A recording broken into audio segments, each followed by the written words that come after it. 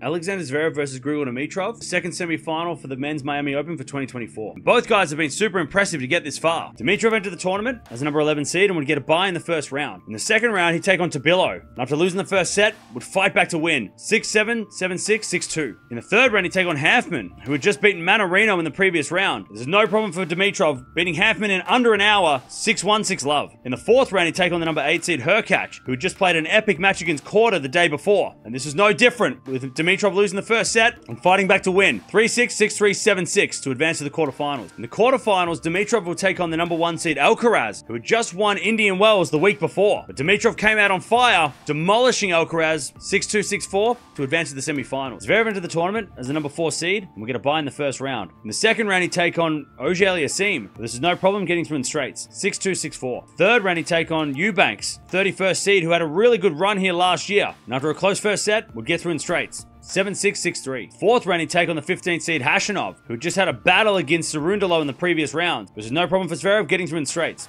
6-1, 6-4 to advance to the quarterfinals. In the quarterfinals, Zverev will take on Marozsan, the unseeded Hungarian who'd taken out Diminor and Runa along the way. There's no problem getting through in straights 6-3, 7-5 to advance to the semi-finals. These two have played 8 times before, with Zverev leading the head-to-head 7-1, with the only victory for Dimitrov being back in 2014 on indoor hard courts against a very young Zverev. So Zverev's won the last 7 in a row, including 4 matches last year. Having a look at the shot quality for these guys over the last couple of weeks, on the serve, Zverev is at a 9.0 this week compared to an 8.7 of Dimitrov, so both serving very, very well. But on the returns, that's where the difference is, with Zverev at an 8.1 and a 6.6 for Dimitrov. Dimitrov leads the forehand with an 8.4 on average this week compared to a 7.9 for Zverev, but Zverev's backhand has been so solid with an 8.7 compared to a 7.7 for Dimitrov. So once the rallies get started, if it's backhand to backhand, you think Zverev's going to win those rallies, but also the serving of Zverev is going to be a key to this one. And the shot quality is calculated in real time by analyzing each shot's speed, spin, depth, width, and the impact it has on the opponent. This is a new way of analyzing matches, brought to you by Tennis Insights. If you want to check out more, you can go check them out on Twitter, link down in the description. What a great matchup. So much fun to see Dimi playing so well at this kind of veteran age, but I've got to go with Zverev. I mean, that head-to-head is